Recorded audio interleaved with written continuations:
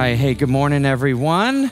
It's great to be together. My name is Rob, one of the pastors here. It's great to see all of you. I have been I actually just finished listening to the incredible new memoir by Viola Davis called Finding Me. Anyone else read that book or listen to it? Come on, it's like Oprah's book list, you guys. You're so uneducated. Okay. But it was incredible. I heard a lot about it, and so I listened to it. She read it through Audible, and I was just blown away. She had a horrific childhood. I mean, it made my childhood look like I grew up in Disneyland or something like that. She grew up very, very poor. She grew up on the East Coast, primarily in a white, small town. She was constantly, she writes all about this, constantly hungry, lived in just awful conditions. She talks about her battles even with the rats in her little, what you would maybe call an apartment. Probably the hardest part about her childhood was, along with her brothers and sisters, all the trauma that came from an abusive father who also beat her mother almost nightly. She writes all about that. But what I found so interesting was just how she described making it and breaking into Hollywood. You know, like, by the way, if you don't know Viola Davis, she did like The Help, Help, that, she's been in Fences with Denzel. Ooh, I love Denzel. But before reading her memoir, I just thought, she went to Juilliard. I knew that. And she just got in like everyone else. But she talked about how it was such a long, hard, and painful journey. She writes that because she was older, because she was not only a black woman, but she says because she was a dark-skinned black woman, she found it really difficult to get any work in Hollywood. Almost always, and early on, she was cast as the drug-addicted mother.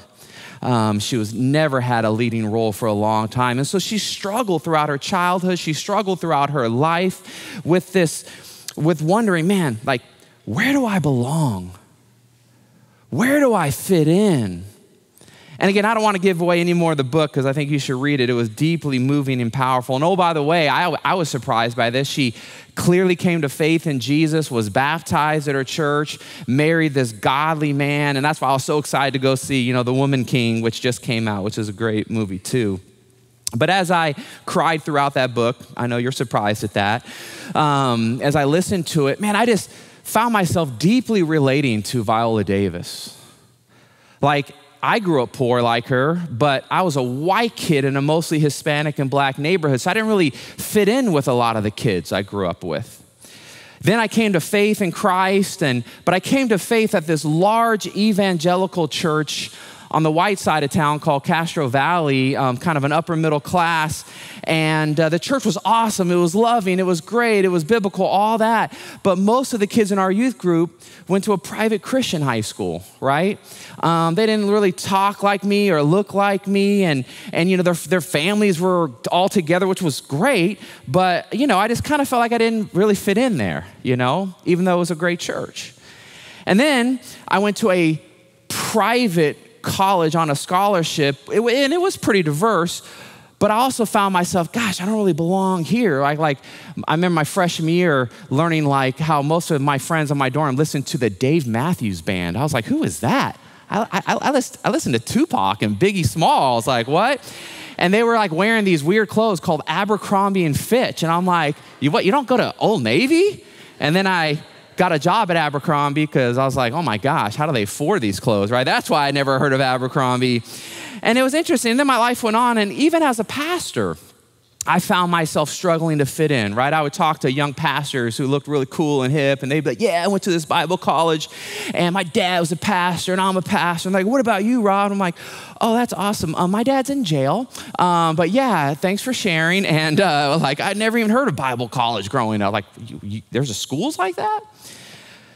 But I say all that to say, I bet for some of you, like even the church, even our church can feel like a place you don't belong. To feel like a place that you don't fit in. Right? Like maybe like you look around a room like this and you look around, and I know what you think. Some of you think in your heart, you go, you know what? They look like they have it all together. Let me give you a little secret. They don't. Or maybe you're here or you're watching and you're going, you know what? I just wonder if these folks have the same struggles and problems that I do. Trust me, they do. Because what happens in the church, what happens even in our church, is it just naturally veers into becoming a country club for members only, or at least feeling that way, not, what I like to call a hospital for the sick, for sinners. And I say that because as we slowly are going through the Gospel of Mark, we've been answering two questions so far. Question number one is, who is Jesus? Who is this guy? And what is this kingdom like that he's bringing with him? And up until this point, actually, Mark has identified Jesus very clearly. He is clearly the Messiah, the Son of God, the King, the healer, the teacher, the prophet. We got that. And we also have understood that his kingdom came, and it was a kingdom that was calling us to repent, to believe, to know and follow Jesus. Then last week, Adam taught us that Jesus even forgave sin because Jesus was God. But I think a question remains. And the question so far that Mark has not yet answered yet is, in this new kingdom, who is invited?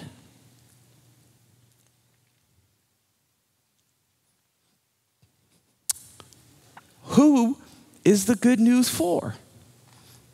Is it for religious people only? I mean, so far, Jesus has just been preaching in Jewish synagogues. He's spending most of his time with Jewish people. Did Jesus come just for people who were waiting for the Messiah, that were open to spiritual things? And so if you've ever felt like Jesus and his kingdom is not for you, or if you've ever felt in church that you just don't fit in, then man, I have good news for you today. Because Jesus is going to call someone else to be his disciple, and it's really a surprising guy, someone that none of us would have thought. Look with me, and I'm in Mark chapter 2, started in verse 13.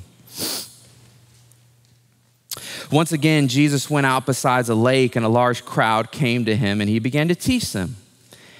And as he walked along, he saw Levi, son of Alphaeus, sitting at the tax collector's booth.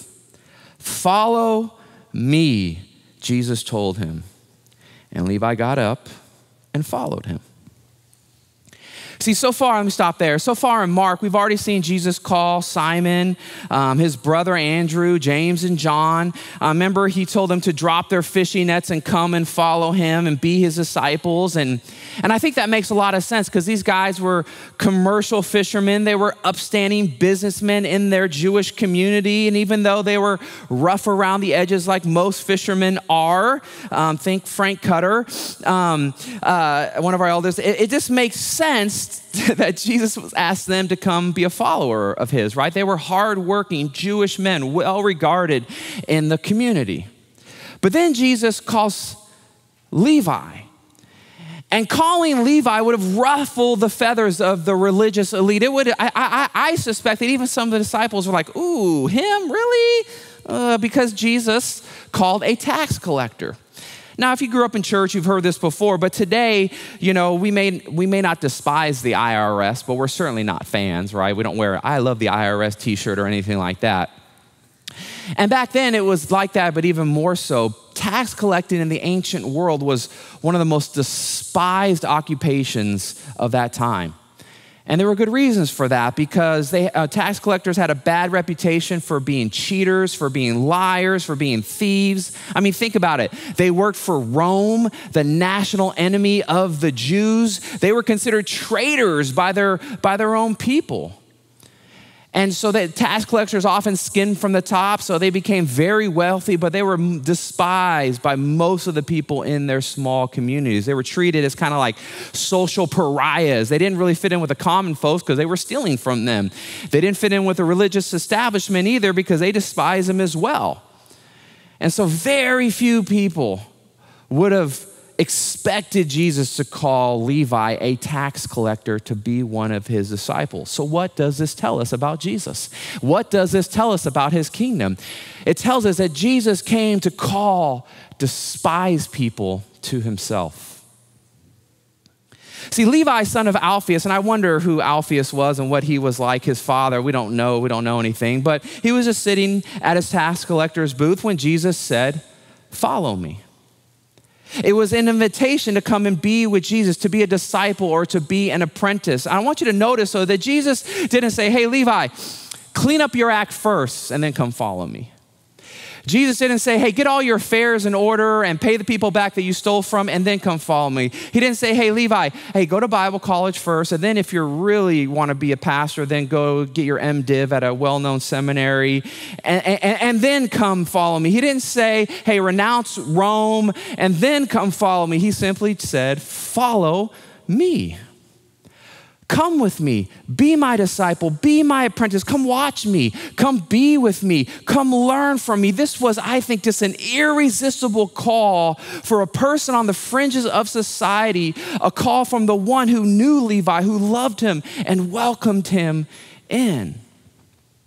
And this, of course, would be an act of faith and courage for Levi. He would have to leave his family, if he had one, his job for sure, his possessions, at least for a little while. But on the other side of the coin, I think this was amazing for Levi. Suddenly someone saw him and knew him and loved him and invited him to be with him. And by the way, if you're wondering, this Levi is the same, also goes by Matthew, who wrote the Gospel of Matthew as well, which we studied several years ago. And so Jesus calls this despised and rejected man to be one of his disciples. He starts to shake up these early disciples, but then he does something next that was way outside of the cultural box, way outside of the norm. But he does it to continue to show us who he is and why he came and who's invited in his kingdom. Look with me now at verse 15. While Jesus was having dinner at Levi's house, many tax collectors and sinners were eating with him and his disciples, for there were many who followed him. When the teachers of the law, who were Pharisees, saw him eating with sinners and tax collectors, they didn't ask Jesus, they asked his disciples, "Why does he eat with tax collectors and sinners? Oh, gross." And on hearing this, so in my mind, I picture them like at the window looking in, not wanting to participate, but being judgmental, not like any of us. But he said to them, "It is not the healthy who need a doctor, but the sick. I have not come to call the righteous, but sinners." Wow. And so, what's going on here? You got to know, like in ancient Palestine, meals were deeply significant. They weren't casual. There was no fast food. There was no Chick-fil-A, even though that's a blessed meal. Eating a meal was intimate. It was significant. It's how you built relationship. It took a long, long time. And who you ate with was important because meals also define cultural boundaries, right? So Jews didn't eat with Gentiles, and the rich didn't eat with the poor. And so a Jewish rabbi, someone like Jesus, would have never been caught eating with not only tax collectors, but other sinners. Now, when Mark says other sinners, it could be a whole host of different people. It doesn't really define it for us.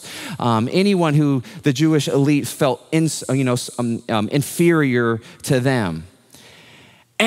And it's funny that it's the Pharisees, these people who are supposed to get it, who, they don't question Jesus, they question the disciples. Like, how a lot of you guys will question our volunteers and staff, but you won't come to me? Yeah, kind of like that. No, I'm just kidding.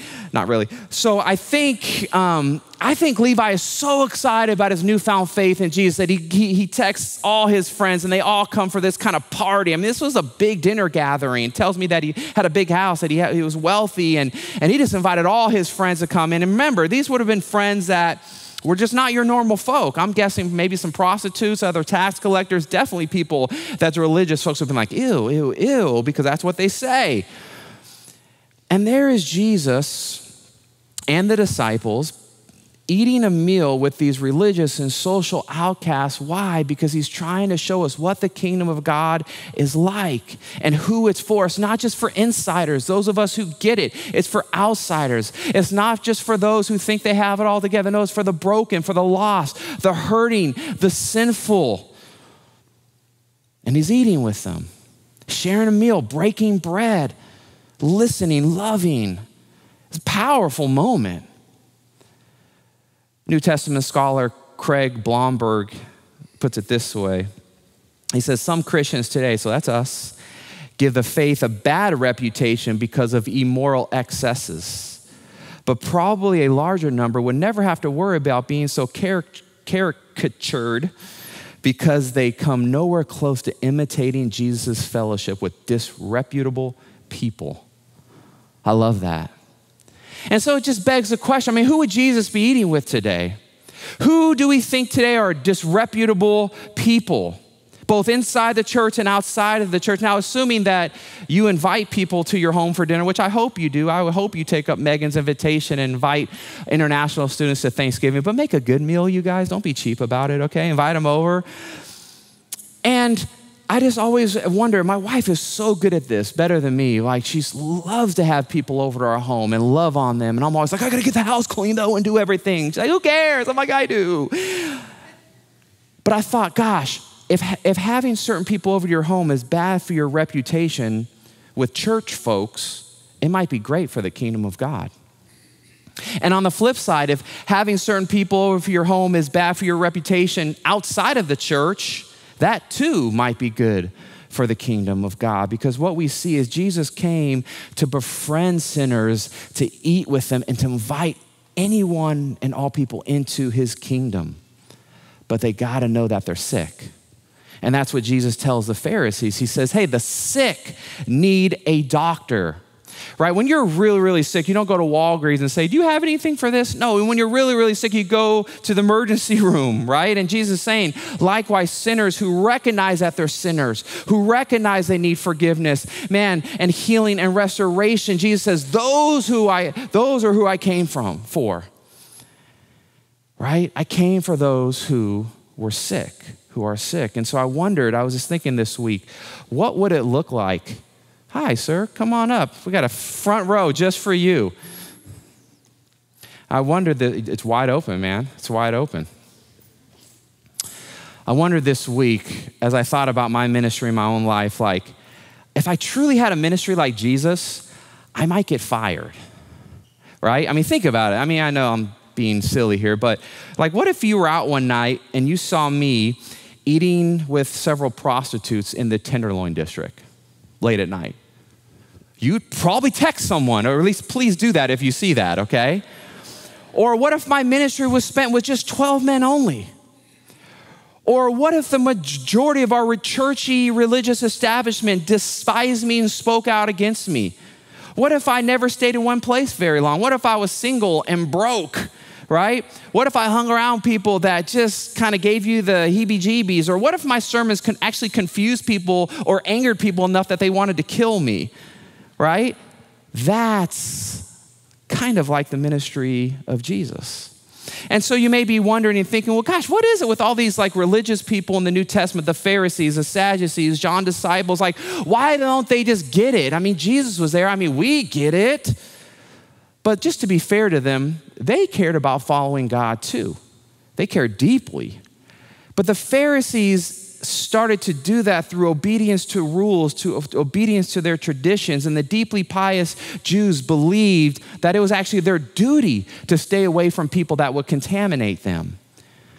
And so Jesus came, and his mission was to preach the kingdom of God to sick and needy people. That meant being with them, eating with them, living among them. It meant getting his hands dirty in people's lives. And see, the Pharisees cared, like so many of us do sometimes, care about getting people to look and act a certain way and be clean. And Jesus said, I came for something different, something on the inside of your heart. See, the Pharisees, like me, like us, like so many of our churches, had a deeper problem. And their deeper problem was they had very little compassion for people far from God. The Pharisees had forgot about the Jewish mission of being a beacon of light and hope for all people because of their witness. But they strayed from their original purpose as the shepherds of Israel. And here's the deal. If we are not careful as Christians and as churches, it's an easy trap to fall into for us too. I heard this years ago. I think it's true, but it may not be true, but I think it's true because it was a rumor that went around for a long time. Tony Campolo, who's now with the Lord, he was a pioneer of urban ministry. He was a professor at a Bible college on the East Coast. And I remember hearing this, and I'm like, that can't be true, but I think it is. It's been said that he was preaching to a group of people, I forget what the conference was, and he made this statement. He said, I have 3 things I want to tell you today. First, while you were sleeping last night, 30,000 kids died of starvation or diseases related to malnutrition. And second, most of you don't give a SHIT, and he said it. And what's worse, he says, is you're more upset that I said SHIT than the fact that 30,000 kids died last night. Ouch, right? See, our problem can be our pharisaical heart. And that's just the natural tendency of Christians and churches to start thinking about ourselves only, not those sick people outside of these walls. It's just like my car that just has a way of going out of alignment, right? I don't do anything different. It just naturally goes out of alignment. And Christians and churches too, we naturally go into legalism and self-righteousness and self-preservation. And just think about your own life. Right? We do this. We wake up on Sundays and go, should I go to church or not? I mean, what's in it for me? Is Rob preaching or not? I don't know. I'm going to stay home in my cozies and just maybe watch it online. Or if you're checking out churches, the worship better be good. The sermon better be amazing. If not, we'll just go somewhere else. Am I comfortable here? Do people look like me? Do they act like me? Now, none of those questions are necessarily wrong. I hope the worship is great. I hope the sermons are great. There's always next Sunday if they're not. But the church exists not only for us, but for those who don't know Jesus yet.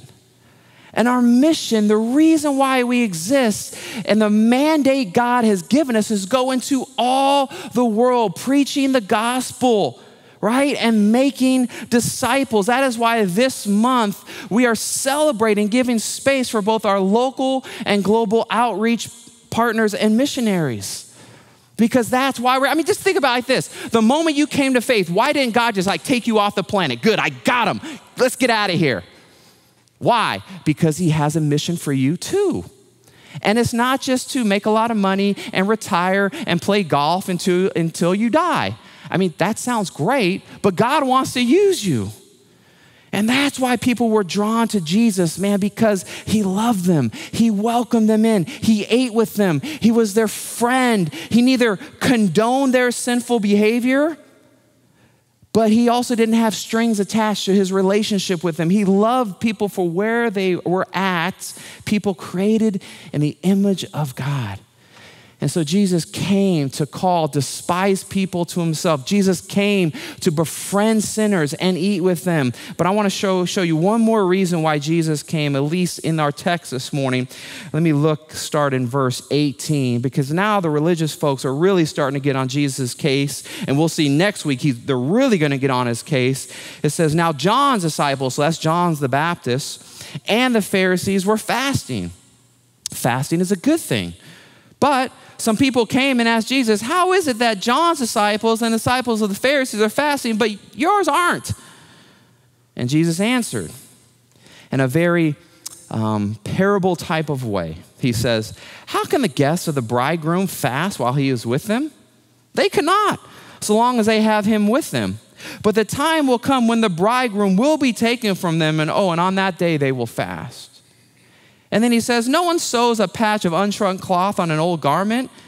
Otherwise, the new piece will pull away from the old, making the tear worse. And no one pours new wine into old wineskins. Otherwise, the new wine will burst the skins, and both the wine and the wineskins will be ruined. No, they pour new wine into new wineskins. And so it's interesting. Now the Pharisees and John the Baptist's disciples are kind of coming together. And now they're not asking the disciples a question. Now they come straight to Jesus, and they want to get religious on Jesus and say, hey, let's talk about fasting. And back then, Pharisees, they fasted about twice a week, if I'm right, in accordance to Jewish tradition. And so they're deeply bothered that the disciples aren't fasting like them too. But Jesus says, with the arrival of his kingdom, Jesus says that something is new here. There's a new era that is dawning. There is a new kingdom. And Jesus said, it's not a time to mourn. Oh, you're going to mourn when I go to the cross, but now is a time to celebrate.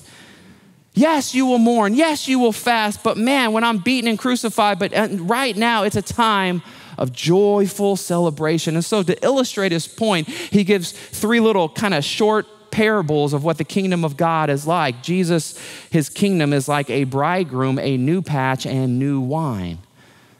Let me quickly go through those. He says the kingdom of God is like a bridegroom on his wedding day. And he just asks a very simple question that would be true for us today. Hey, when you go to a wedding, do you fast? No, unless they're super cheap and don't have any food, right? That'd be terrible, right? No, when you go to a wedding, man, you go to show up, to have a good time, to eat, to have a few drinks, right? Because at a wedding, you're celebrating something new. You're celebrating really a miracle, two people becoming one flesh, a new union. We celebrate at weddings. And then he says, secondly, the kingdom of God is also like a new patch. And thirdly, it's like new wine. And just real quick, I don't know this because I'm not a seamstress and I don't even know how to sew anything. But he says, come on, you guys get this, right? You don't put a new patch onto an old garment because it's going to break away from that. It's going to tear the patch. It's going to tear the garment. He says, and you don't put new wine into an old wineskin. So back then you could store wine in jars. You can store wine in wineskins that I think were made of like sheep skin. But what happens is when you pour new wine into to a skin, it's going to expand. It's going to expand. And so those old wineskins are done expanding. So if you put new wine into an old wineskin, it's going to burst. And Jesus says, hey, you're going to ruin the wine, not alone the wineskin.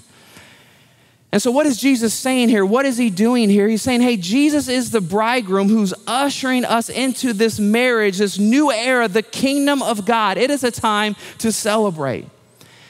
And Jesus wants to not just patch up your life with some spiritual things. No. In Jesus, you actually put on an entire new set of clothes. God's righteousness himself is given to you that you put on. And Jesus is also like new wine, that he and his kingdom, they don't fit into the old containers of religion, right? And remember, he's talking to Pharisees and to John's disciples. He's saying, unlike the old ways of being right with God, animal sacrifices and worship at the temple and good works and covenantal faithfulness in light of Jesus and his kingdom, they no longer have any authority to save sinners. Jesus alone has the authority to save people and bring his people into the kingdom of God. We're not saved by the blood of animals, but the blood of Jesus. And so what Mark is highlighting for us is that God has done something new in Jesus, something new in his kingdom. And actually next week, we're going to see Jesus continuing to confront the old ways, and we're going to talk about the Sabbath next week. And so let me end with sharing a great story, because since I'm picking on Tony Campolis, keep picking on him. And this is, again, I heard this throughout my Christian life, and this is very true. He writes about it in his book, The Kingdom of God is a Party. Isn't that great? I should have titled my sermon that, The Kingdom of God is a Party. And he talks about that he was late one night in the city of Honolulu, and I think he went to a prayer meeting or to a conference, and he just couldn't sleep one night. And so he goes out to find a cup of coffee late at night, and he's in downtown Honolulu, and it was like 3:30 in the morning, and he finds this little greasy kind of spoon type of place, and he gets a cup of coffee, and as he's sipping his coffee, women walk in who are clearly prostitutes. I mean, hardly any clothes on, talking about different things. And he's like, wow, this is going to get me in trouble. And he's drinking his coffee, and he overhears one of them, who he'll later know as Agnes, talk about, hey, girls, she's like, tomorrow's my birthday. What are you guys doing to celebrate? And they're like, shut up, girl, we ain't celebrating you, and we got work to do, whatever, right? And he overhears all this, and then they leave, and Tony gets this idea, and he goes up to the owner, and he says, hey, do those women always come in at this time? He goes, oh, yeah, they're here every night, 3:30, right? And he goes, and he came with this idea. He said, how would you feel if I came in a little early and I decorated the place and we threw Agnes a birthday party? And he was like, seriously? He's like, do you want anything from her? He's like, oh, no, I don't want, I just want to throw her a birthday party. And the wife hears about it and says, oh, that's great. I'll make her a cake. And they're like, okay. So next night, he gets in there at 2:30 a.m. and they decorate the place, and there's this little cake that the woman made, and all of a sudden, I guess word got out, because all of a sudden, this little greasy spoon diner was packed with prostitutes. And Agnes comes in, and they go, surprise, happy birthday. And she just starts bawling, right? So blown away, and they give her the cake. And he writes that she was so overwhelmed with the cake that she says, is it okay if we don't eat the cake? I want to take it home and save it. And they're all like, oh, okay. So she says, I'll be back, but I just want to run home. I live right down the street. I'm going to put it in my fridge, and I'm going to come back. And she leaves with the cake, and they're all kind of like stunned, like, oh, this got awkward. And then Tony says, hey, girls, how about I pray? And listen to what he writes. He says, looking back on it now, it seems more than strange for a sociologist to be leading a prayer meeting with a bunch of prostitutes in a diner in Honolulu at 3:30 in the morning. But then it just felt like the right thing to do. So I prayed for Agnes. I prayed for her salvation. I prayed that her life would be changed and that God would be good to her. And when I finished, Harry, that's the diner owner, he leaned over the counter with a trace of hostility in his voice, said, hey, you never told me you were a preacher. What kind of church do you belong to? And he says this in one of those moments when just the right words came to me. And he said, I belong to a church that throws birthday parties for whores at 3:30 in the morning. And Harry waited a moment, and he said, no, you don't. There's no church like that. If there was, I'd join it. I'd join a church like that. And then Dr. Tony Campolo says, wouldn't we all? Wouldn't we all like to join a church that throws birthday parties for whores at 3:30 in the morning? Well, he writes, that's the kind of church that Jesus came to create. Jesus came to usher in a new kingdom for those in need, a kingdom for any and all people who are sick and in need of Jesus. A kingdom for you and a kingdom for those out there. Let's pray together, church. And Father, as we prepare our hearts for communion and the Lord's Supper, we are reminded that this table is for everyone who have placed their faith in Jesus.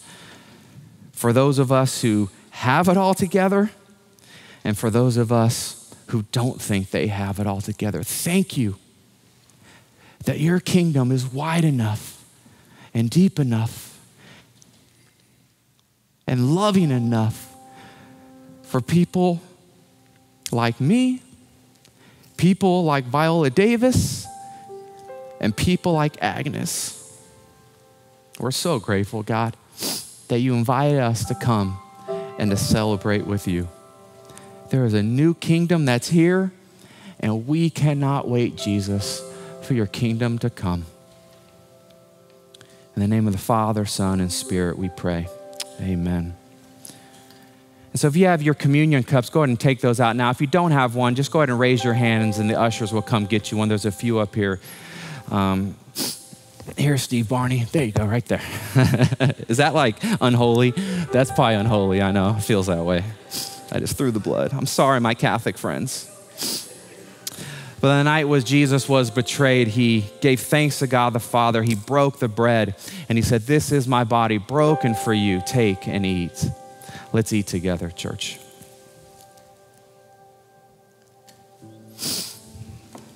And then he took the cup and he gave thanks to God the Father for the cup. And he said, "This is a cup of the new covenant in my blood. Take and drink."